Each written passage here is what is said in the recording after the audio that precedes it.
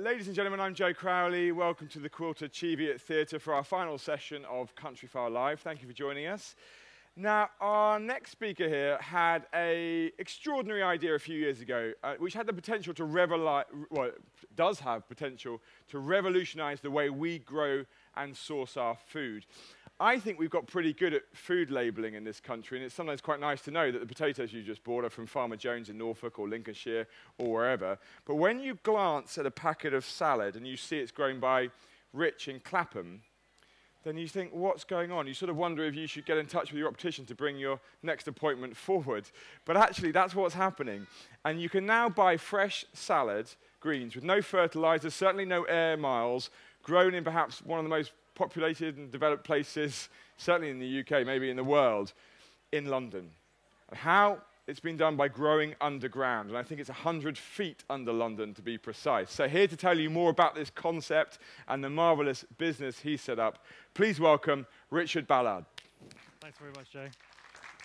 Thanks very much, everybody. Thanks for coming. And my name is Richard. I'm one of the co-founders of Growing Underground. Growing Underground is an urban farm situated 33 metres under the streets of Clapham in a World War II air raid shelter. We use hydroponics and LEDs to produce microgreens, which are tiny herbs packed full of flavour.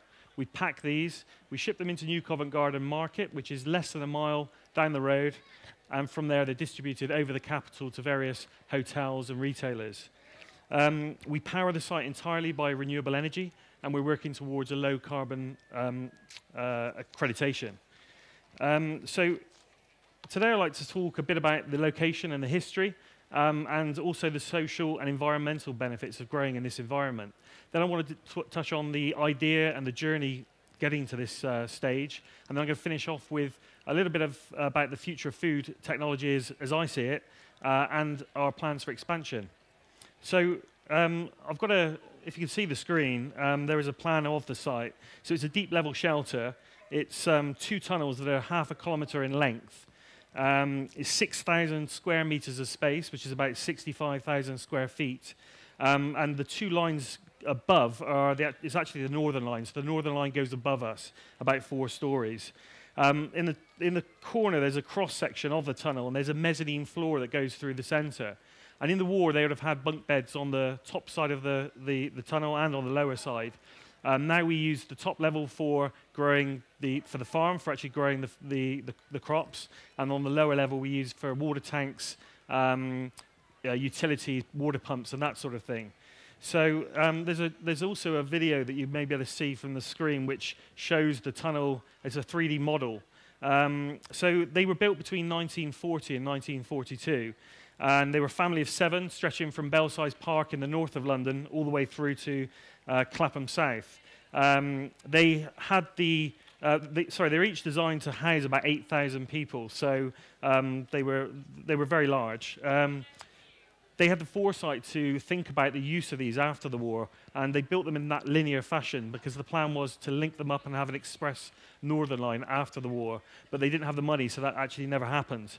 TfL inherited them in the 1990s, and some of them weren't actually used at all. Some of them were used for storage. In fact, the one at Gooch Street apparently houses the original Beatles 4-track recordings in a hermetically sealed box. And apparently there is also a link from that one to the postal track that goes across London as well.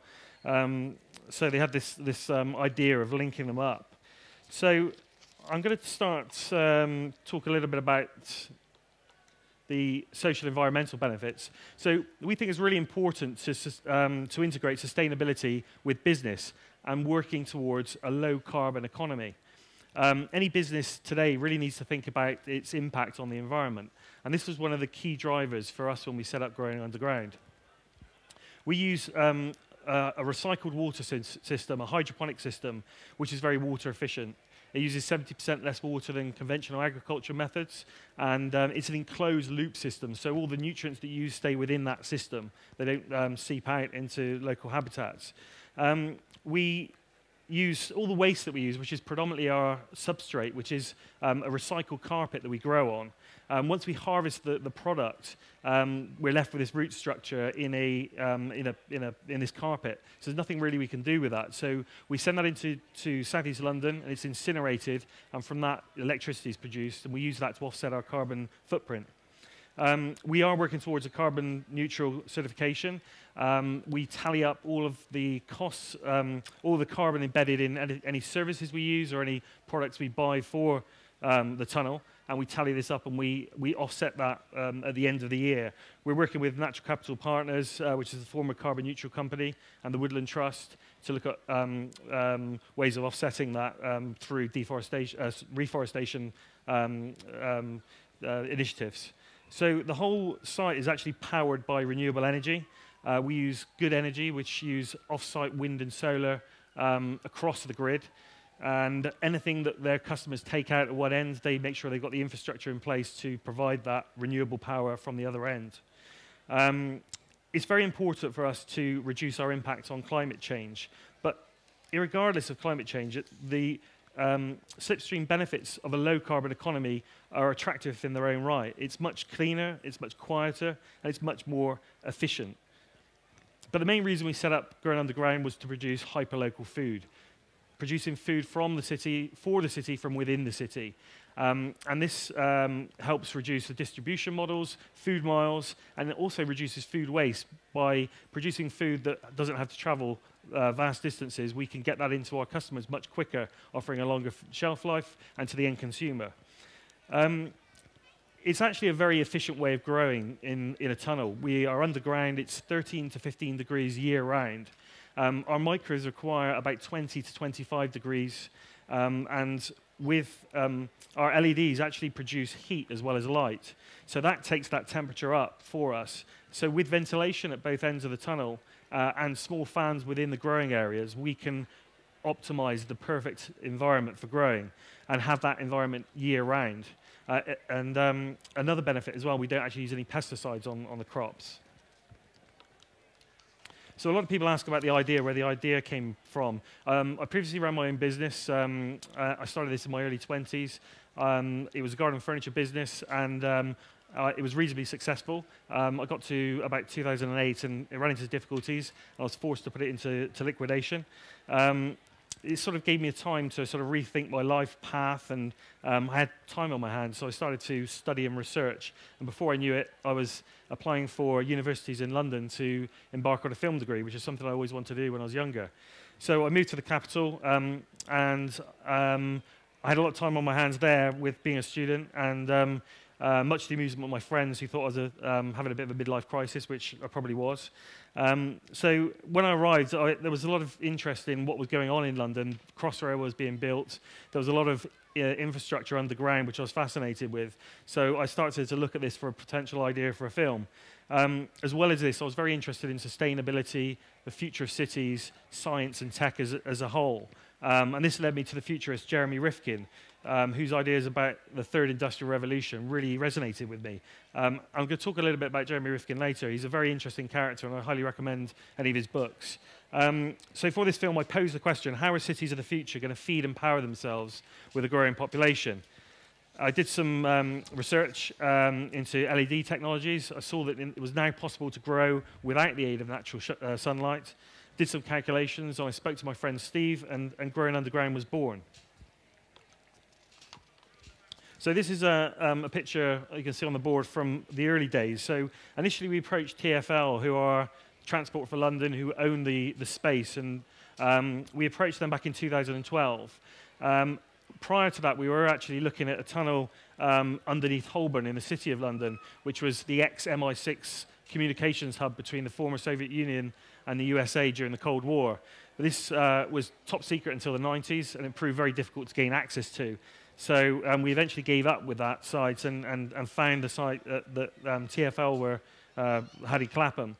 So they were quite intrigued with our idea, because prior to that, the only interest they had had in the space was people that wanted to set up a nightclub, and they knew this was they were never going to get planning permission, so they didn't entertain it. So when we turned up and said that we wanted to set up a farm and we'd have limited people in the tunnel, which was their main concern, they were interested. So from this early stage, Chris, who's one of our directors, he's been in hydroponics for about the last 35 years. He said, you just got to get into the tunnel. You've got to grow something and see if it works. So we started to grow some lettuce and some herbs. There's a picture there of my business partner tending to the first crop. Now, I'm actually from a family of growers. My mum and my dad both grow vegetables, and the first thing I actually ever grew was in a tunnel. So I've really now got the bug for it. So the early stage, when we set this little system up, I'm just going to show a short film of the tunnel in the early days. So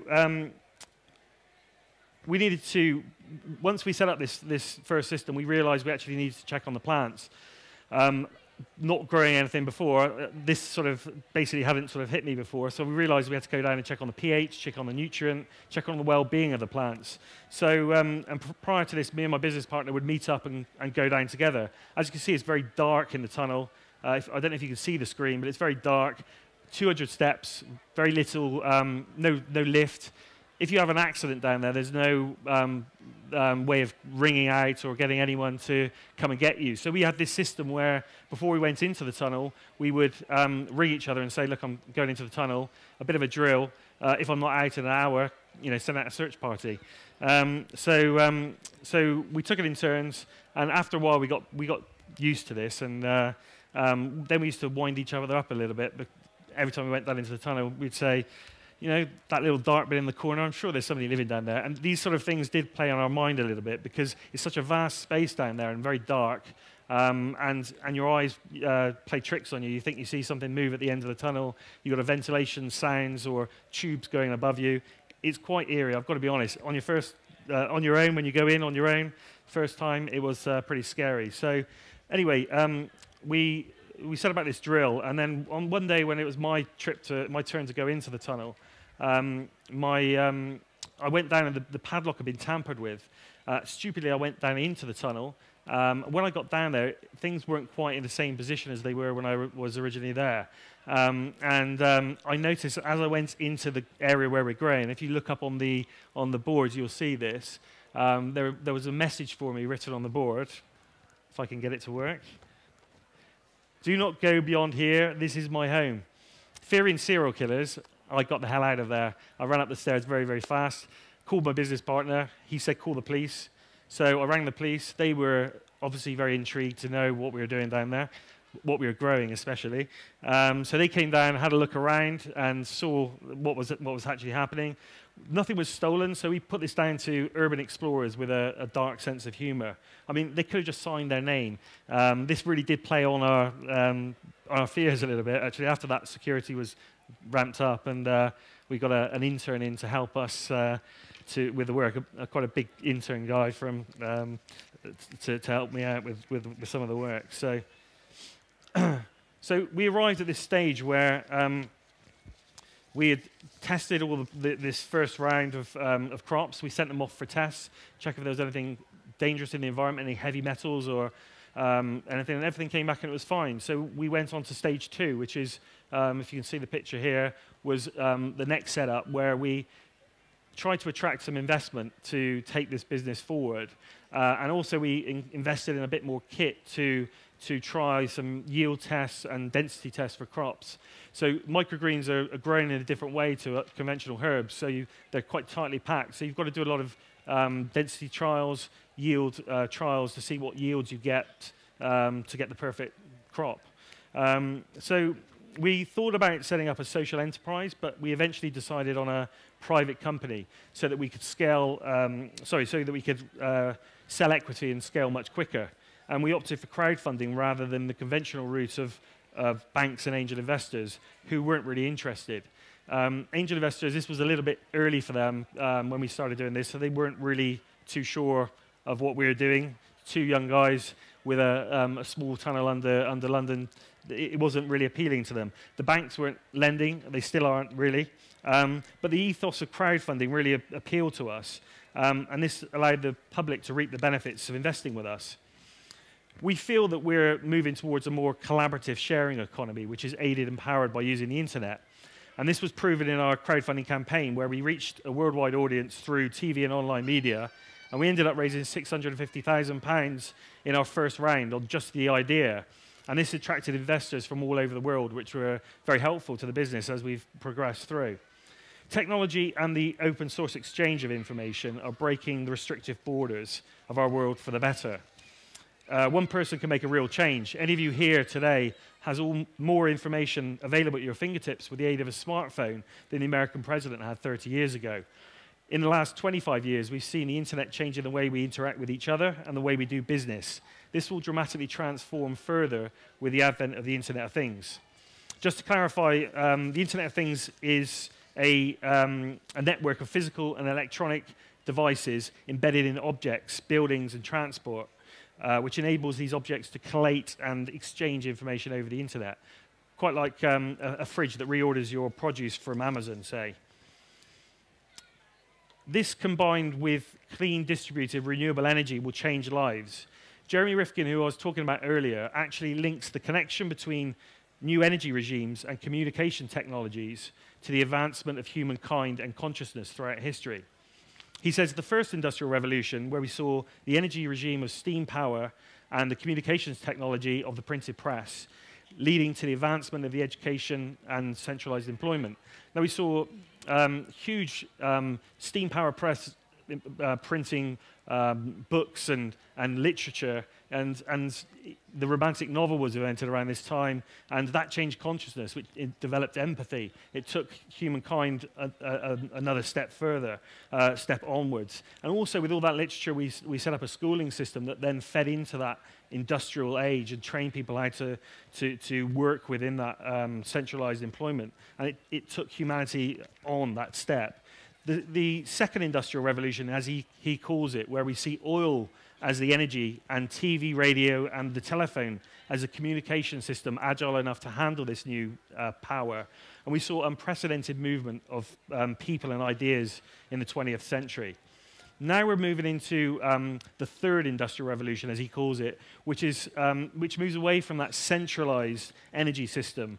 Renewable energy combined with the internet allows us to enter a new sharing economy. It sees humankind entering a phase which is distributive and collaborative by nature. For example, any one of you here can produce your own energy on your roof with solar PV or a small wind turbine. With the eventual integration of the smart grid network and electronic storage, you'll be able to store that information, sell it, or store it or use it later, sell it back to the grid, or share that to local communities and even around the country. This method could potentially see humankind producing an abundance of renewable energy. And this would negate the need for the current expensive, centralized, non-renewable, finite fossil fuels. Jeremy Rifkin's plans have actually been adopted by the EU. He's an advisor to Angela Merkel and lots of heads of state in the EU. He's also the new Chinese premier has taken on board these ideas, and China has actually since invested $82 billion $82 billion in a commitment to the third industrial revolution.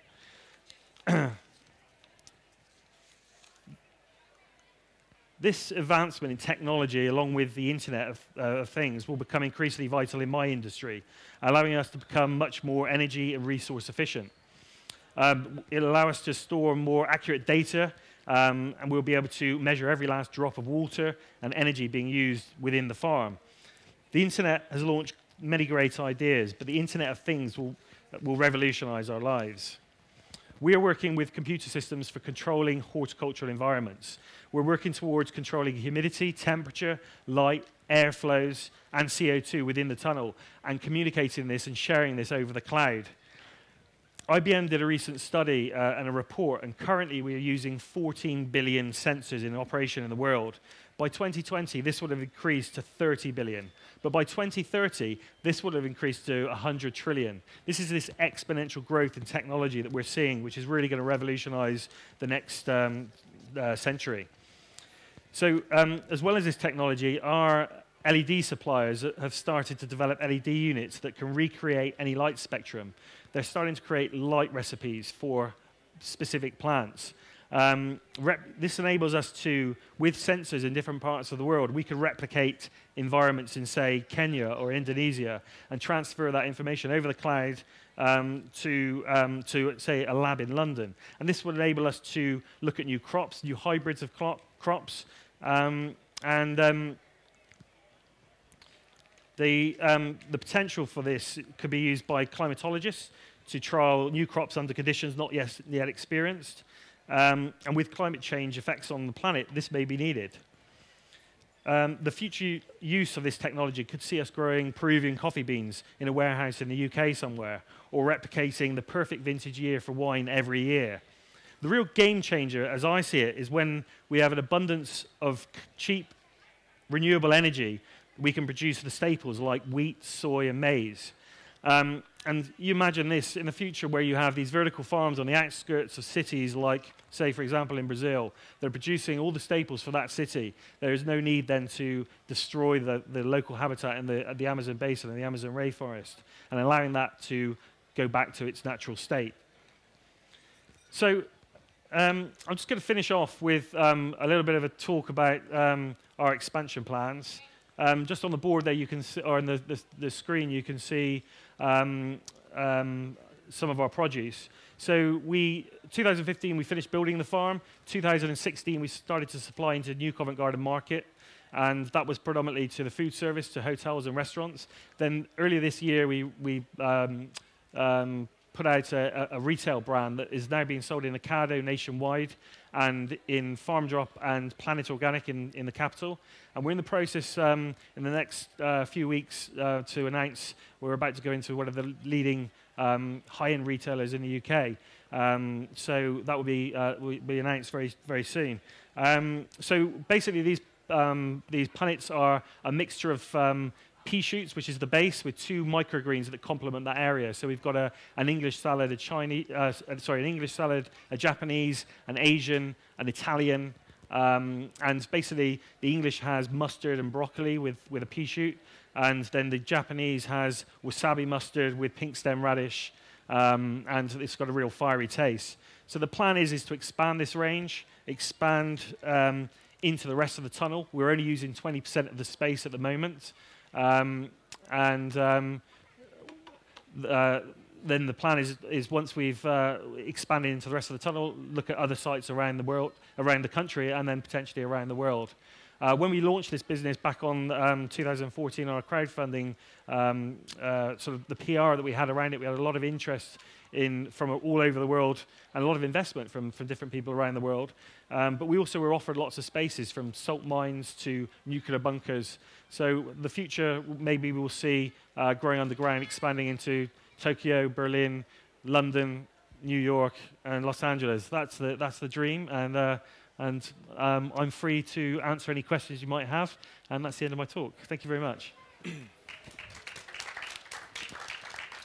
I think you'll agree that is transformative, isn't it? Absolutely fascinating. And just a word on price. You know, I know you said there's an announcement coming up. Presumably that's a big supermarket, but are we paying a premium for these sorts of greens grown in this way? No, we are. Our food service packs are competing with the other companies that are doing this in conventional greenhouses. Our retail packs, they are competitive, but because we're the first people to actually mix microgreens with a bag salad, so they are higher priced because we use a lot more seed, so it still is competitive. Yeah. But it's a slightly more. But it's not because you've grown it underground; it's because of the product you're mixing exactly. it and the exactly, quality. Yeah. So that's very exciting, isn't it? Because then it shows it really can be done. So economically, this isn't just a one-off that people crowdfund, but something that actually can be proved and can happen elsewhere, like you're saying, in Los Angeles or Tokyo, wherever. Exactly, yeah. And why greens? Why salad greens, and why not something else? Is this the sort of the litmus test? So currently, this works with crops that grow within a certain time range because of the LED, the cost of the LED to use it. So we're finding crops that are grown under sort of 28 days are economically viable, and that's predominantly baby leaf, microgreens, herbs. But the technology is exponentially growing, as all technology is, and we have already trialed some miniature root vegetables, and we see as that being something that we'll probably add to the range at a later date. And then who knows, potentially we could theoretically you could grow anything hydroponically. It just takes a long time. So you could grow an apple tree, but it would be a very expensive apple. Yeah. And this is where the cost of energy comes in. When you're talking about the big next step is the cost of energy coming down so we can start to do this and make it more affordable, really. Yep. And that's when you think we'll see other crops happening on the edge of cities, underneath cities? That's, that's the game changer, really, is when we have that cheap, abundant electricity, and that enables us to grow anything. Because even with LEDs, your energy bill must be pretty big. It's high. I mean, we use probably what you would use in a house in a day. The space we've got at the moment, but that doesn't grow with the space. A lot of that power is coming from the ventilation at both ends. So as we grow into the rest of the farm, that cost comes down for us as well. So we're currently using about 20% of the space, so we've got quite a lot to grow into. So yeah, it sounds like there's a lot of energy being used, but when you compare this to a greenhouse, so a greenhouse that growing the similar crops to what we're growing would have year-round, in the summer they would be growing crops at the same speed as us, whereas through the other 9 months of the year they'll be much slower because they haven't got the heat. Unless they pump a lot of heat into the greenhouse, they can speed that crop up. But to produce that heat costs money. So for growing the type of crops that we need, that need between 20 and 25 degrees, growing underground is a very economical and efficient way of growing it. Just do the house comparison, I missed it. So it's what a house uses in a year, you'd use in a day, was that it? But yeah, roughly. At the moment, yeah. Wow, okay, great. Yeah, we're going to have to finish shortly, but there's only a few of you here, but it'd be great if you've got any questions, anything that's, shout it out. Do you line the tunnel? Yeah, we did. Yeah, so we've got some lining that TFL and a lot of the underground companies use, so a specialist sort of lining. Great. How many people do you employ? We employ 9 people at the moment. 9 people, yes. How do they find working underground? Yeah, a lot of people. Yeah, a lot of people ask this question, and they think we're sending people underground to borrow a tribe. I mean, this is very similar to working in a warehouse. You don't see the light through the day. It is a very pleasant environment, especially in the farm area. It's got a nice pink light, and the people we've got working there, do enjoy it. I know they enjoy it because they tell me. So it's quite a new way of doing it, so they're on board with it. And presumably as technology improves and you can tweak lights, as you were saying, to perfectly replicate Kenya in a particular day or a month, you could also have some lights set up for humans in your green room where the coffee is, to go through the different times of day and to make them feel like they're above ground. Yeah, exactly, yeah. There you go, plenty of space for that. Yes, sir?